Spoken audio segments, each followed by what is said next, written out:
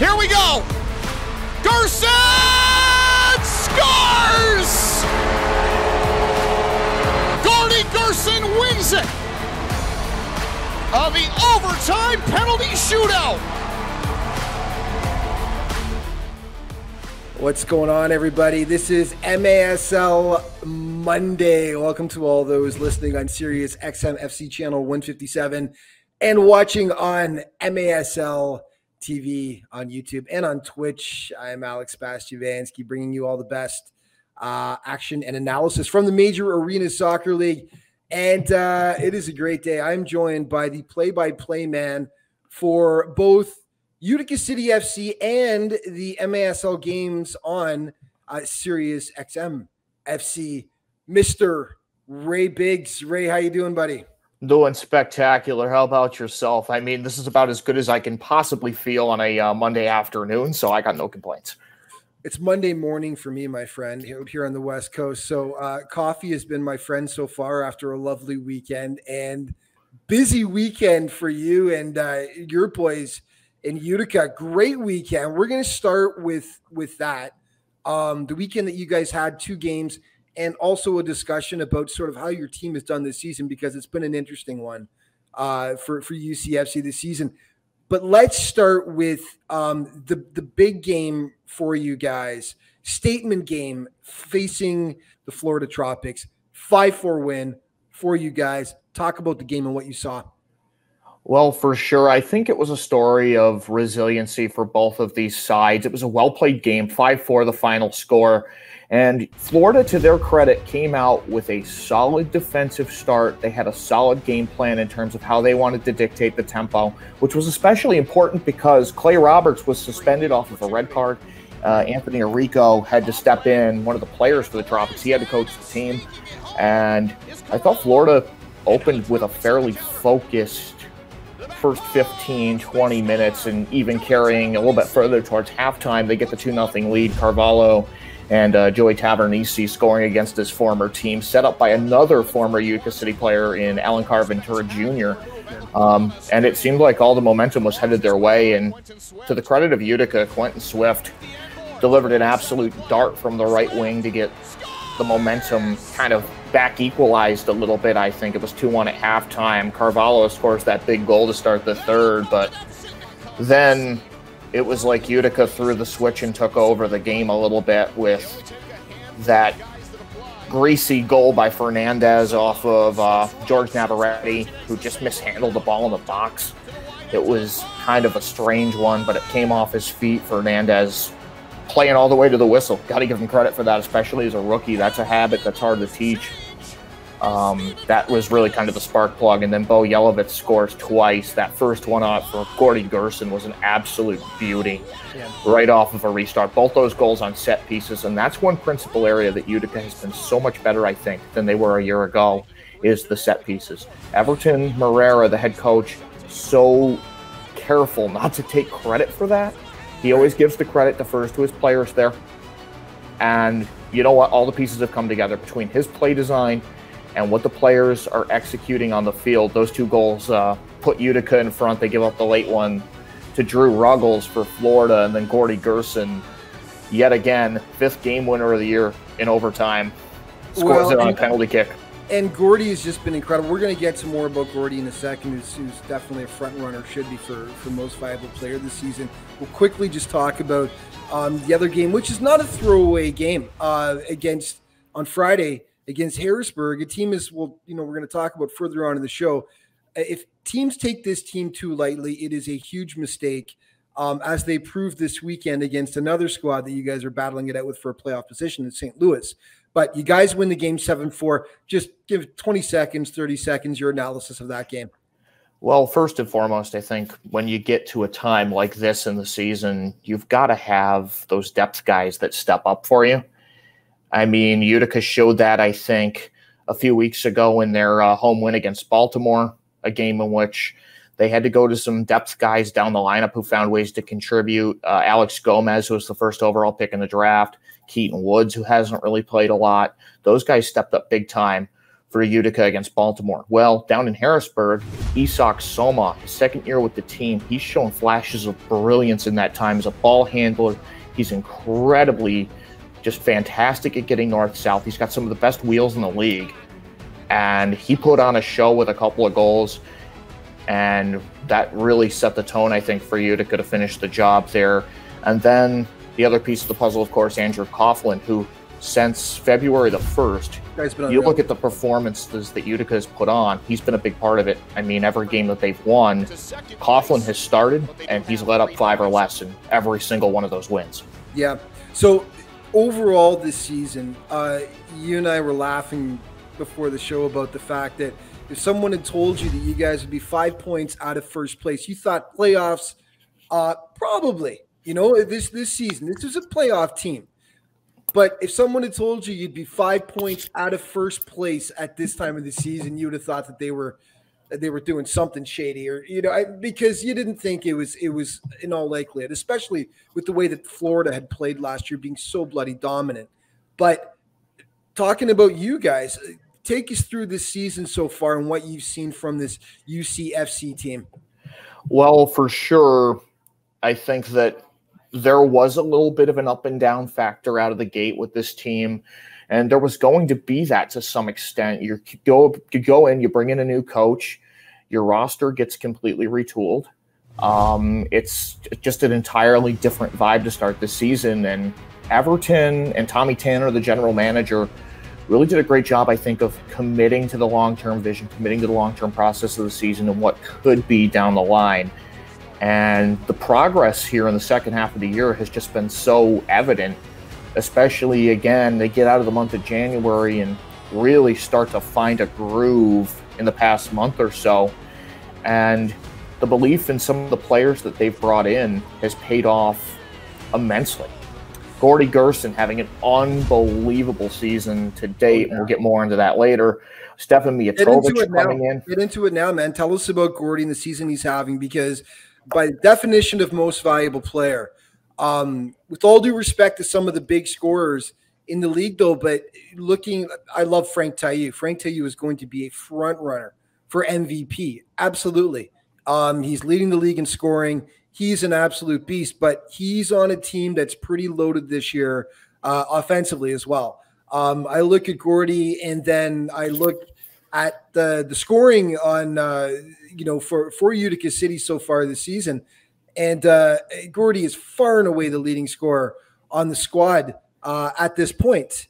And he's got 37 points. Well, Bo Yelovac is second with 19 points. That is a huge spread. Gordy's been doing a lot by himself offensively this season. And to me, that's a good reason why he should be considered a front runner for MVP.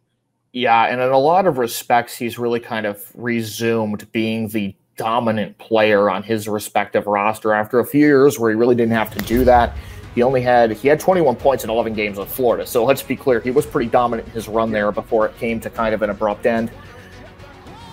And then last year, 18 points in 22 with Milwaukee, kind of a down year. He comes to Utica, and wouldn't you know it, he's kind of, in a way, reinvented his career a little bit here. I mean, he's always been a great player. He's been over 50 points before. He's been around the 50-point mark, I think, like 3 times, including that 58-point year with Orlando. And that's the kind of player that Utica was expecting to see kind of return into form when he signed. And their faith in him has been wholly rewarded. I know he's got a good relationship with Everton Moreira. Everton's faith in him is really getting rewarded here. Tommy Tanner's faith in him is getting rewarded. The man's got 19 goals. 5 of them are game winners. He's got the game winners in half of Utica's victories this season. His power play numbers, I mean, he's got the couple of penalty shootout goals that have been huge for this team. In fact, I think he scored on 3 of them this year. Just outstanding stuff. Outstanding stuff. Just in 30 seconds here, because we got to move on to the rest of the East and the West, of course. But something you'd like to point out is that they've really battened down the hatches over the past month and a half, though, haven't they? Yes, they have. And first of all, it's the commitment to team defense. And one of the things in the process of the season that really had to happen for Utica City, Everton Moreira, I was talking to him in January, and he said, principally speaking, the one thing that this side has to do better to get the defensive numbers under control was because of the free-flowing style of their offense. They have to get guys back and marking on bodies in transition. The runners have to be tracked at all times. You cannot allow those runners to get behind you when you're making your way back, because it is a very offensively oriented style. And two things have happened. First of all, Utica is getting better at marking those transition runs. They're not quite as porous back there as they were at the start of the season. Actually, there's three things. The second of which is, of course, the return of Darren Tobey, and they bring in Stefan Mijatovic from St. Louis, who is just an unbelievable two-way defender. Yep. And then Andrew Coughlin has really kind of rounded back into the best version of himself in between the pipes. And those three things have made such a decisive difference on Utica's opportunities to go win games. They don't necessarily, if you're talking their offensive tempo, they don't necessarily have to push the pace all the time just to keep up with a team, because they've had a couple of breakdowns. Now they can play at a varying speed depending upon how the flow of the game is unfolding and go from there. And they have a lot more options when they're defending well. For sure, yeah. So it's been a very interesting season so far for Utica. I think a team on the upswing as the playoffs draw closer. Let's quickly go over, first of all, Baltimore Blast beating KC 5-4. Big win for Baltimore, just their second win on the road so far this season. And William Van Zala, first star of the game. Willie V has won the Defensive Player of the Week award 2 of the last 3 weeks. He might make it 3 of 4. This guy's just been insane, hasn't he? Yeah, and in a lot of respects, you have to be a great shot stopper to play in this league to begin with. I mean, 21 of 25 is no small feat for William Van Zala. And that's just kind of the tip of the iceberg. And think about this. His season numbers are just an interesting test case because of the field dimensions in Baltimore, because of where they play. He's getting a lot more leather thrown at him than most other teams in the league on most nights because of the tight quarters nature of that field.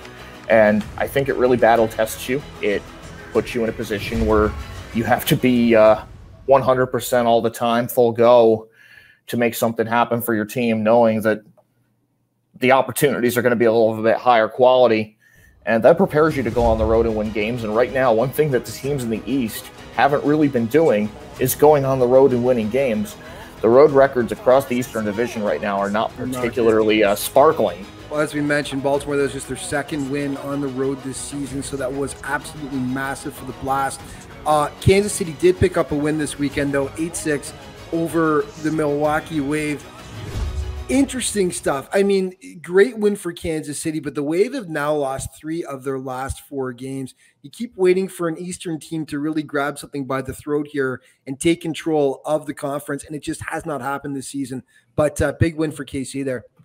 Yeah, it certainly adds some entertainment value for us now, doesn't it? To kind of be in this position here where we've got this spread, this very tight spread of points up and down the Eastern Division standings. And Kansas City just adds to that complexity with the win. Worth noting, of course, Tito Favela had to step in and play a lot of minutes in that game, and he was spectacular, at least about as spectacular as you can expect a guy off the bench to be, kind of your third string in the organization. Yeah, huge. So to be able to get those minutes from him was huge. And again, they shut off the top team of the division.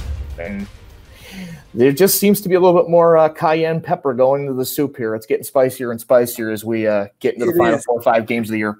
It is getting spicy, and we should mention, of course, we talked about Harrisburg, how you cannot take them lightly. Harrisburg taking down the St. Louis Ambush 6-5. The Ambush, of course, we're trying to chase you guys down for the 5th spot in the East, which is going to do a playoff game against the fourth seed in the conference. So you need that 5th spot, which you guys are in. Is St. Louis now, I mean, is this, are they all but done with the amount of games left in the season and the points that they've got to make up to catch you guys for 5th place? Yeah, well, the first and foremost thing is they don't have any games left against Utica, which would obviously be a huge factor at this point in the year. I mean, they did take care of business when they did come up to Central New York a few weeks back. In fact, it was a very tough game to watch from the Utica side. St. Louis did a nice job of slowing everybody down in the absence of their head coach, Jeff Walker, that day, to their credit.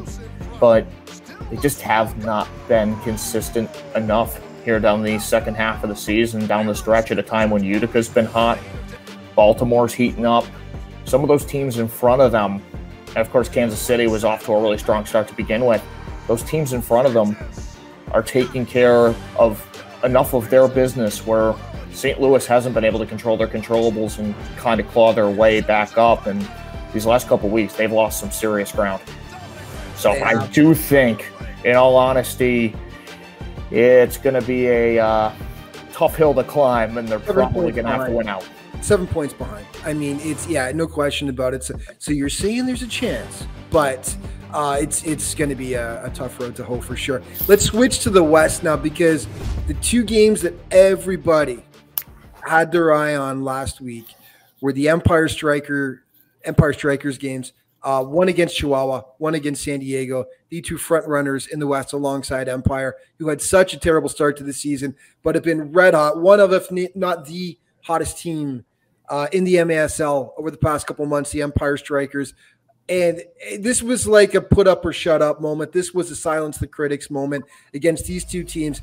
And quickly, Chihuahua 6-5 Empire takes that game with a big comeback in the fourth quarter, down by 4 goals to tie it up. Just a character win, a statement win for the Strikers. Yeah, absolutely. And for Empire, just kind of confirming what I think we already know about this team. Anytime, anywhere, flip-flops in a parking lot, they don't care. That the talent level on this team, this Empire team, is off the charts. And for sure, it's the type of team that I know San Diego has been incredibly dominant. Empire was right there in that last game. They've beaten San Diego before this year. I think that if there's a team that could really kind of upset the apple cart out west and take what they think is theirs, it's the Empire Strikers. I mean, they've added so many great pieces to an already solid roster. The Taiyu boys, of course, have been there as kind of one of the mainstays. Costa, who's all but got Rookie of the Year, I think, on lockdown at this point. Mo NDI with a huge pickup. Mo NDI, just a great pickup. One of the pickups of the year, no question about it. But that is a huge win by them over the Chihuahua Savage. And then they take on the San Diego Sockers the next day. And I'll tell you what, they didn't win the game. San Diego took it 8-7. But, man, just another great performance. A great game, first of all. Both teams just laying it all on the line. And another four goal comeback in the fourth quarter for the Strikers. Ultimately, it's Christian Gutierrez with the game-winning goal. But just a great game. And Gabriel Costa, 3 goals, 3 assists, 6 points so far. 6 points in the game. First star. We talked about him before. Is he your front runner for Rookie of the Year? Gift wrap it, put it on his doorstep. At this point, I don't think that there's anybody else that can get their way into that conversation. I think he's got it taken care of out there. He has been unbelievable. And he got married this year, too, by the way. That's why he missed their road trip, which we said was probably the greatest excuse for ever missing a road trip. But back in, I believe it was in December, 34 points in 15 games for the rookie so far this season. So, yeah, incredible stuff. Great game against San Diego both ways. The Sockers taking it in overtime, but we couldn't ask for more. We should mention as well Tacoma going 0 for Mexico. They had a chance. They were just a point behind Monterey in fifth spot entering the week, and they had their chance, and they just couldn't make it happen. They lost both in Chihuahua and in Monterey. Yeah, and what was interesting, I mean, they were in it, especially in that Monterey game. They were in that game, and I looked at the box score, and something immediately stood out. And similar to your game. It seems an awful lot like what happened to Utica in Monterey. Yeah. I mean, close game, third quarter, they blow the doors off. Quarter, right? 4-4 in the third quarter, you guys were tied. And then, what was the final? Was it 14-4? Yes. 14-4. Unbelievable. So. A lot of parallels between that and Tacoma's game. Yeah, absolutely. And it was just like, I thought I was watching instant replay of what had happened down there in Mexico to Utica. So Monterey looking as well like a team that Can't is count them out. absolutely a threat late in the season. They're only kind of sitting around that 10 win mark right now, kind of in the conversation to finish around 500, but that's another team that could rock the boat. Yeah, for sure. And as San Diego became the first team in the MASL to clinch a playoff spot, by the way, the last week as well. They've got a 5-point lead over Chihuahua for who's second in the Western Conference. But, oh, man, the Western playoffs are just going to be insane this year. It's going to be so much fun to watch. So we talked a little bit about MVP. We thought, Frank is definitely going to be up there. Gordy Gurson, definite consideration. Lucas Soroke, another guy on a team that's, Baltimore is not as much of a powerhouse this season as a team like Empire or San Diego. But they've been looking to a guy like Lucas Soroke to get the job done statistically for them all season long. He's got to be in the conversation. But keep an eye on the Baltimore Blast, especially lately with some of the roster moves that they've made. They're winning on the road now too, right? So they get that win on the road. Lucas Soroke, though, just a consistent primetime performer. One of the very best target forwards in this entire league that you kind of have to account for at all times when he's on the field. He had 26 goals a season ago in 21 games, and you think, how could he possibly top that after he had 25 going back to 2014-15? Those are two of his best years right there, and you're thinking, okay, what has he got for an encore? Well, the answer is he's already 5 points ahead of where he was last year in 2 less games. He's got more goals. He's got 3 game winners, so he's starting to come up in the clutch. In fact, he gets 1 more game-winning goal this season. He ties the rest of his career. Yeah. At least in the regular season, which is huge. I want to quickly throw looking at this, it's ultimately, though, at the end of the day, this award might be Nick Pereira's to lose. I said before Taiyu is leading the lead in scoring. I was half right. I meant goal scoring, actually. Overall in points, though, the leader this year is Nick Pereira with 52 points. That's 7 points ahead of Frank Taiyu right now. If you look at scoring on the Tacoma roster, Nick Pereira has 52 points in 17 games. Second on the team is Jamil Cox with 18 points. It's not even close in the league.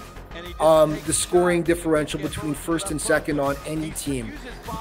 Nick Pereira has been trying to will that team into the playoffs. It's going to be very, very difficult, though, for Tacoma at this point. But I'm not sorry. There's no time for you to even comment on that one because we got to move on. But I had to get that in there. Just Nick, what an incredible season he's having. So kudos to him. We got to keep him in the conversation. We've got to look at your power rankings, sir. And these have been a lot of fun over the last few weeks. It always gets people talking. Dallas, number 14, Harrisburg, number 13. No surprise there with the teams you've listed. St. Louis, you've got at 12. Tacoma at 11. And it's interesting. You've got Mesquite all the way down at number 10. Tell us a bit about that. Oh, I figured I should give them a little bit more credit than I think Tom Wynn did last week. Yeah, exactly. But they haven't had, in my opinion, the best second half of the season there in Mesquite. So, meanwhile, some of those, you look at right now what I've got 5 through 9, all those Eastern teams, you could throw a blanket over them, I think, right now in terms of just how competitive that they've been. But somebody out west kind of had to take the fall for that. And it's not necessarily a knock on Mesquite because they can compete with every single one of those 4 or 5 teams in front of them. Right. Clearly, you think that Monterey is trending in the right direction because you've got them at 4, but we'll get to that in a second. You've got Florida at 9. You're UCFC at 8.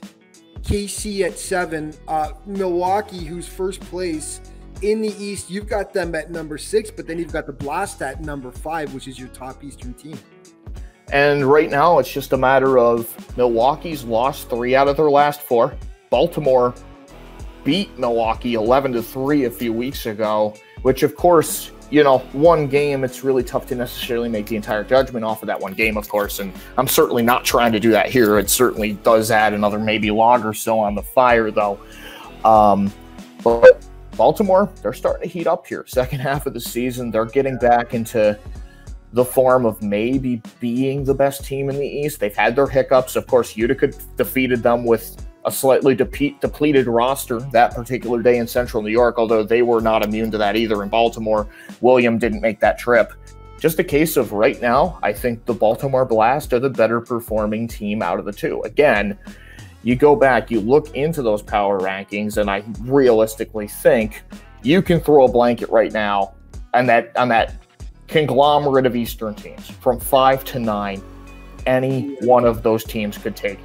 Any of them could win, for sure. You clearly think, real quick, you think the Monterey is trending in the right direction because you've got them at number 4, even though they are in the standings, they're 5th. They're 4 points behind Mesquite, but you've got them at number 4 in your power rankings. Well, the big reason, I think, is the way that they've been trending lately. It's a team that can obviously put the ball in the back of the net. Daniel Villella is having a great year for them. Basically on loan from the Harrisburg Heat. Castillo's been really good for them. Just a really, really balanced scoring team. Even if they don't really have that, what's the word I'm looking for here, that star player, that star striker at the top end, they have balance. It comes from everywhere. Oh, yeah, and they've won their last 3. Yeah, exactly. And by the way, I should mention, because I don't think I have for the last, well, at any point in the show since the start, you are listening to MASL Monday with Alex Vashovansky, and I'm joined by Ray Biggs, who's the play-by-play man for the Utica, for UCFC, Utica City, and for the MASL on SiriusXM FC channel 157. And just to finish off the power rankings here, we've got Empire at 3, Chihuahua at number 2, and San Diego at number 1. And we're going to wrap things up with the let's do goal of the week and favorite moment of the week. And give us your goal of the week first. Well, my goal of the week definitely goes back to that Utica, Florida match yesterday on Sunday. Gordy Gurson setting up Bo Yelovitz right off a restart to tie up the game. Just an unbelievable play. It was crisp. It was direct. And Bo was perfectly placed to put that away. And it definitely kind of made sure that Utica built on the momentum created by the Fernandez goal. I would argue that that goal, as much as anything, is the reason that they were able to come back and win that game. Right. I will take Gabriel Costa, the possible rookie of the year against San Diego, the 5th goal of the game. Just an absolute banger from beyond the yellow line. Gorgeous strike by the Empire youngster. And your moment of the week, give it to us, Ray.